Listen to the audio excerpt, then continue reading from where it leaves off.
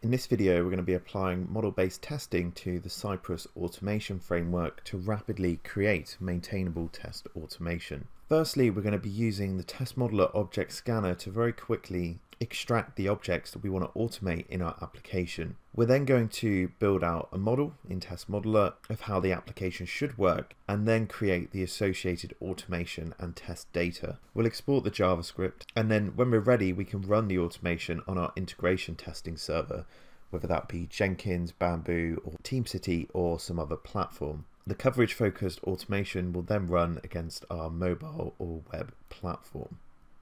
So let's jump in and take a look at the demo.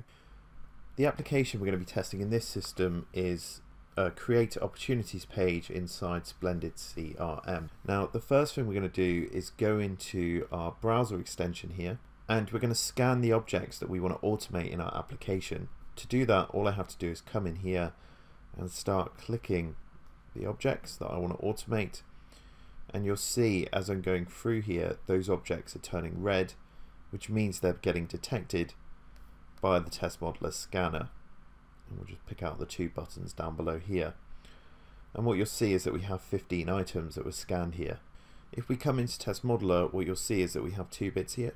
We have an object repository which contains the objects we scanned along with the associated identifiers. What we also have is the implementation layer in Cypress with our associated actions. And what we'll see for each action here, like if we take the enter account name for instance, is that if we look in the advanced here, we'll see the code that has been parameterized up to perform these Cypress actions. Now what we're going to do here is we're going to go in and create a new model.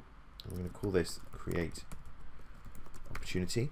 And what we're going to do here is model out the different scenarios and the different ways I can walk through the create opportunities page. Now the first thing we're going to do whenever we create any kind of model is create a start block here, and then simply all we have to do is come in here on the right hand side and navigate to our object repository. So in this case we're doing the opportunities. First thing we're going to do here is just go to the URL. So we'll go to our opportunities page. We're then going to enter a name. We're then going to come through and enter the account name. We'll then specify the lead source, the opportunity type, the currency ID, the date closed. We'll also do the amount.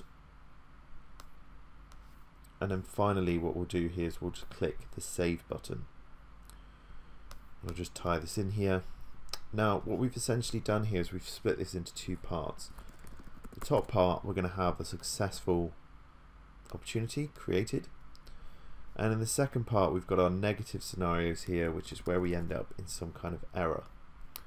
And what I'm going to do here is just connect these negative scenarios up to our error block here, just to indicate that if I go down a bad route we're going to end up in an error. Now what you'll notice here, as I was going through importing and leveraging the objects that have been created, it was creating a number of blocks for me here. Now basically what test modeler has done is it has had the intelligence to know that when we're looking at specific types, the equivalence classes that match to them.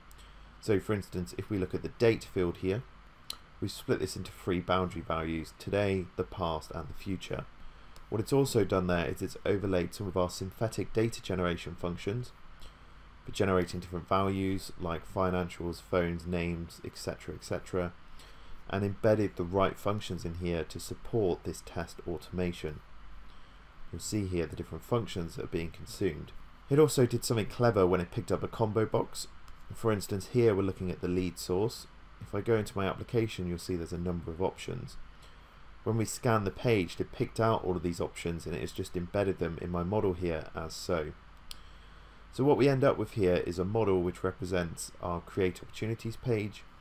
At the top we've got our positive scenarios which lead to an opportunity being created, and at the bottom here we've got our negative scenarios, which is where we've entered some bad data and we've ended up in some kind of error state.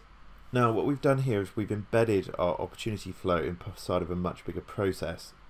Now to reach the Create Opportunities page, we first need to log in to the application. So what we've done here is we've just created a little flow for a login, which lives independently, and we've just embedded that into our Create Opportunity process, which you'll see has been linked in up the top here. So we now have two processes here. We're going to log in, and then once we've logged in, we'll go ahead and we'll create the opportunity. This is a nice way to segment the testing of the application, and also you can create reusable components like the login screen here that are going to be used in many more than just one of my test scenarios. Once I've got this available, all I have to do is hit the generate button, and what that is going to do is create the minimal number of tests to maximize coverage across our application. And you'll see here as I'm flicking through each of these tests, they're taking a different path through our system, and they're covering different scenarios of logic passing through this page. Now because we've overlaid this with the test automation and the test data, now what we can do is we can go in here and we can create our automation to be executed inside Cypress.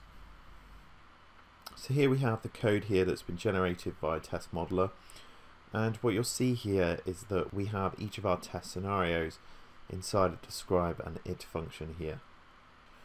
So we'll see that it's firstly going into the login page and performing a login, and then it's going through and creating an opportunity. And you'll see here as I'm going through the different data scenarios that are being injected and the different routes that we're taking through our system. Now what we can do is we can come into Cypress here, we can open this test up, and we can execute it as so.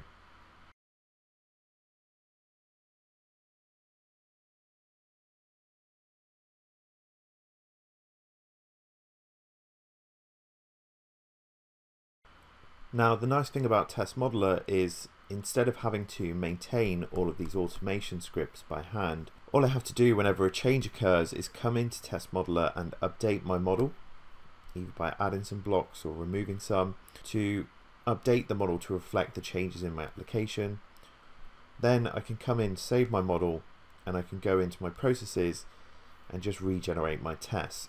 So in effect my test automation is becoming throwaway assets that I regenerate every time I do a new release. So in this video we've created a Cypress object repository in a couple of minutes. You can then use this object repository to rapidly create models across positive and negative scenarios very quickly. You can generate optimal coverage focused test cases which give you the minimum number of tests which maximize coverage across your application. And finally you can export to Cypress for execution in your continuous integration environment. Overall this gives you an easily maintainable suite of automated test cases. All you need to do is keep your models up to date as your application progresses through sprint to sprint. You can also overlay rich sets of synthetic data and find or make the right data at the right time for your test scripts with our comprehensive TDM engine. Thanks for watching this video. Visit testmodeler.io to start your free trial today.